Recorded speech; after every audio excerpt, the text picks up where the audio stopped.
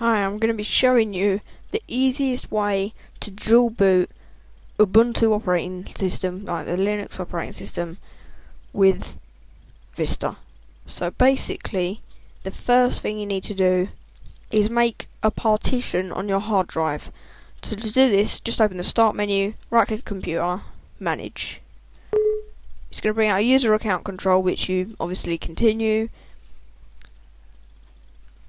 After that's done, it will pop up with the computer management window. So from here you go on to disk management and it will be connecting to the virtual disk service, which basically shows you all of what's on your disks, the partitions of the disks and that kind of stuff here. So I've already made my partition here. So what you need to do is, because I have two hard drives, they're both showing up here, and this is a partition of this hard drive, but whatever hard drive you want to use, you need to have enough memory free, and then you right click on that and shrink volume, and then it'll do this, and after it's found the amount of space you can shrink it by, it'll come up with this window, which you then use to decrease the size of it, and once you've done that you'll end up with another space which you can then format. So enter the amount of space, so in megabytes, so you want a decent amount of space. Obviously this is only not enough, so that's not ideal, that's only about there. So make enough space. I've done mine 48 gigabytes, which is enough for me. So what you want to do now is, then once you got the new, it will be a new space, which you then right click and then you press format, and when you format you do the volume label and all that, and then you'll get an option to change the drive letter and path, which you need to change it to a letter that's not used by any of your media, such as DVD-ROMs, disk drives, removable hard drives, anything. You can't use the same one again. Once you've done that, just cross that off and then go to the Wubi installer. Now this is what you want to download to install the operating system. So you can search it up on Google or just go to wubiinstaller.org and it will come up with this, which is the simple installer, and then just download it. It always updates with the newest version of the Ubuntu operating system. You've downloaded it, the next thing to do is basically just to install it.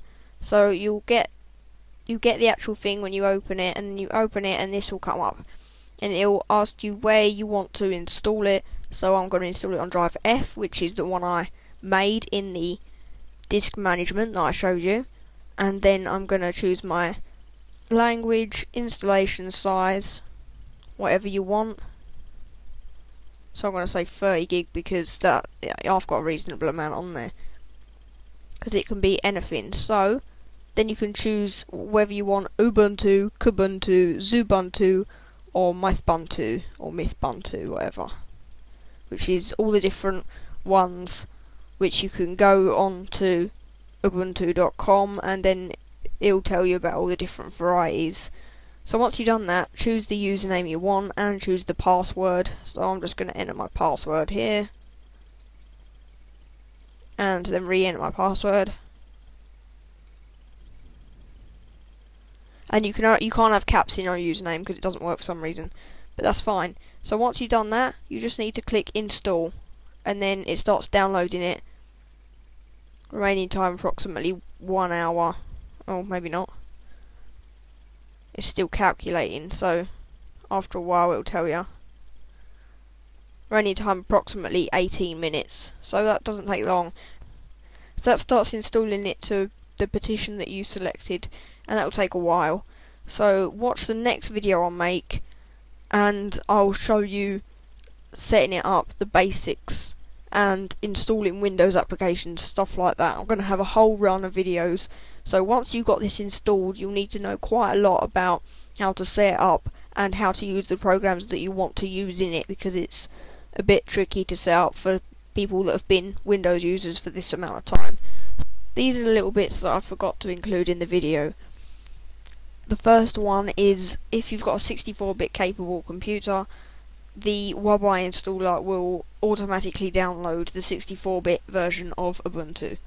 The second one is if you don't want the Ubuntu installation anymore, you can actually delete it simply by booting into Windows and going to the add or remove programs, and it'll be there.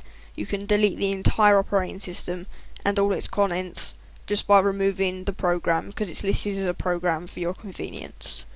So thanks for watching, see you in the next video.